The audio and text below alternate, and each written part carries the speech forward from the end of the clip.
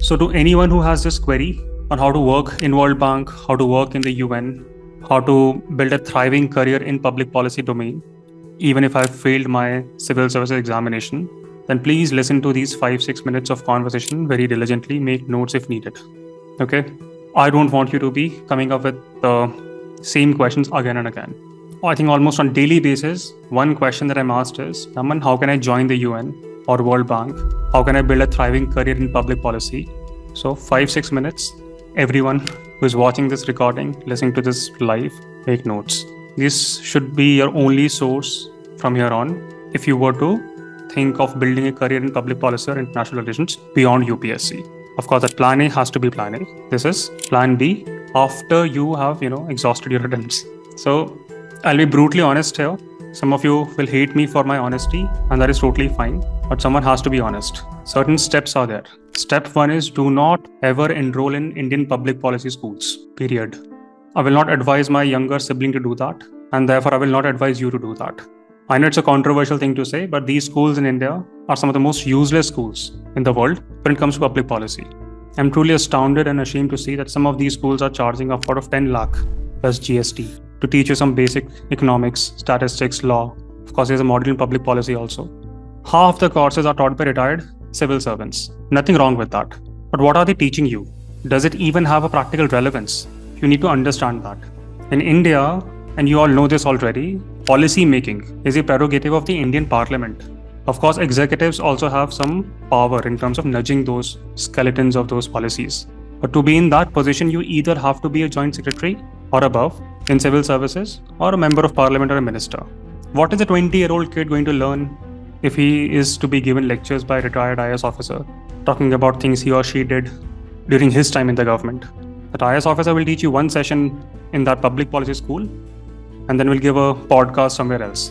But the question again is, what did you learn? With 10 lakh investment, nothing. And 10 lakh is not a joke. Why is 20-year-old kid spending time learning how to make policies? Is that even required at that age? And this happens when useless people with only subject matter expertise are in charge of curriculum.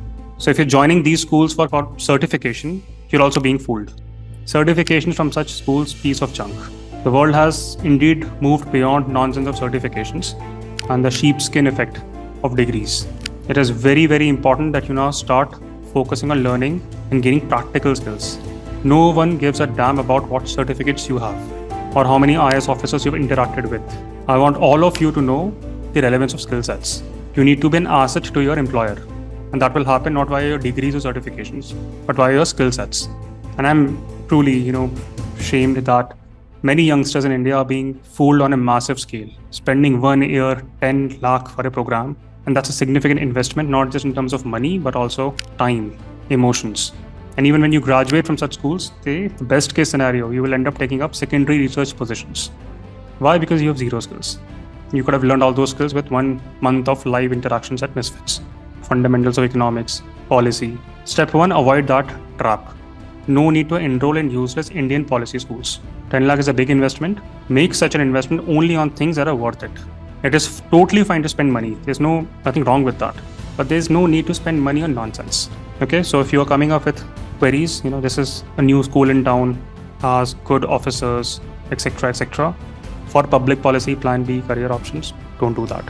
There's some good schools and or well-known schools. That's a different strategy that we'll talk about later. Step 1 should be clear. Step 2, identify the skills that you should learn. What are those skills that are valued by the UN, World Bank, IMF, EDB? Of course, you all need to learn fundamentals of policy consulting. You need to learn fundamentals of economics, finance, liberal arts, philosophy, how to communicate, how to negotiate. All of that is absolutely needed. No doubt about that. But you have to intertwine these soft skills with hard skills. You need to intertwine learnings of philosophy with coding. You need to learn machine learning, data analytics. It is totally fine if you do not come from a hardcore engineering or science background. So you can still learn these skill sets. And you have to learn these skill sets if you are to build a good mark in the other domain. But why? Why should you build these skill sets around technology? Because the rise of technology in every sector has absolutely made it imperative for all the policy professionals to be technologically literate. These organizations don't expect you to just browse through a few research papers and draft notes out of it. If you do not understand the fundamentals of coding or machine learning, you will find it very, very, very difficult to leverage technology in policy design, implementation, even analysis. You need to learn the art of predicting certain scenarios. Data-driven decision making is central to modern policy making. Of course, you won't learn this in UPSC preparation, but in the real world, that is needed and very valued in international relations, in IR. Why? Because if you can't analyze data, you will not understand global trends, be it around the flows, inflows of investments or outflows of it. And it is truly astounding for me that these policy schools in India, in the garb of certifications, are selling nonsense for 10 lakh. They don't have such courses. They don't intertwine those learnings. And that's why, these folks are not able to get decent jobs, can't clear one interview. Think about this. Forget about your certifications. If you have such diverse skill sets around economics, finance, liberal arts, philosophy, communication, coding, machine learning, management, you will have a lot of confidence in your own abilities. And there is no power on earth why you will not be valued by the market. Market values those who are talented, have the skill sets. So it's fine if you can't gain those certificates, but learn those skill sets. Step 2. Step 3, identify realities. Identify the jobs. UN and World Bank, these are not the only organization in the world for policy roles. Even if you were to work in the UN, you need to have strong background in finance, economics, policy, and complementary technical skill sets that I've spoken of, even at entry level. But you have to identify organizations. And here the magic comes. And here the problem also comes. Policy making is not the prerogative of the governments these days. Alphabet, parent company of Google, they hire for various policy roles on data privacy, internet policy. Meta, Microsoft, Apple, they all engage at the intersection of technology and policy around the world. And yesterday I was reading an opening that Amazon was hiring experts in tech policy, that term tech policy, for regulatory compliance, data protection. So in today's day and age, governments are not the only entities that hire for such roles. There are a plethora of companies that are scouting for talent, looking for talent, who have these complementary skill sets. Step 4, reverse engineer these skill sets. Reverse engineer the skill set that are valued in the market. Of course, I've done this already for you.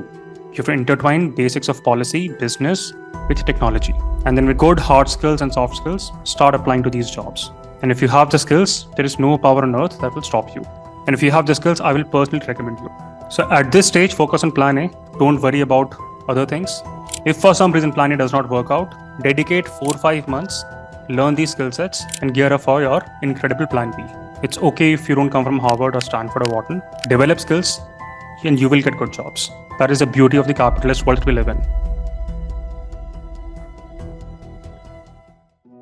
I have very much enjoyed my time at GGI. I am very sad that it's coming to an end. I learned a lot about a sector that I was not exposed to at all. Being a fellow at GGI was one of the things that was on my to-do list since I heard about GGI. And I was very happy when I got selected. I remember the first line of the email said, "It's a yes from GGI." So that was a very nice moment for me. I think from there on, I started my journey of actually trying to accomplish my dream of working in consulting. And it's just, I think GGI is a place where I was taught that, there are some bitter truths about management consulting that we just have to gulp in and swallow and not just think about it a lot. So that was nice. Through the mentors and through, having peers and other fellows who were going through the same journey was great. Going back into this sort of school environment for a couple of hours a week was amazing. I definitely want to appreciate the white paper research that I'm doing, my mentor from Invest India, and all the kinds of things that are arranged for us, which is, it can be a weekly meeting or different kinds of sorts of homeworks that we get. I think I was learning at every stage. That's just the first thing that I would say I loved about GGI, the community, the people, and just the power of a really strong network, how to build one, how to nurture one. I think the second thing would be just continued education and learning. Through GGI, I was exposed to a spectrum of topics ranging from tech ethics to liberal arts to policy consulting and even management communication. Really, Schrödinger is meant to help you practice for case interviews. Very useful if you can start with that as early as you can. And then I particularly found over the past 3 weeks, I found Trinity to be very useful. And for those who don't know, Trinity contains masterclasses by a variety of very senior level executives and individuals who work in the management consulting, policy consulting, and product management space. And they basically just share different concepts and ideas that they found useful in their working life, and also share examples from projects that they've worked on and sometimes from books that they've written. They offer different skills, but specific to this one, I think, let's say I already work as a management consultant at an organization. I think even if I'm not at a higher position, I would have a better understanding of how to listen to the person who's in a higher position of me. And let's say what you said about leadership and how they are trying to, as leaders, tell a story to their people in the organization as a myth. So I think that would be my understanding of the whole masterclass today, that having skills to understand where other people are coming from when they will talk about business, especially when that business is about giving advice, and how philosophy intersects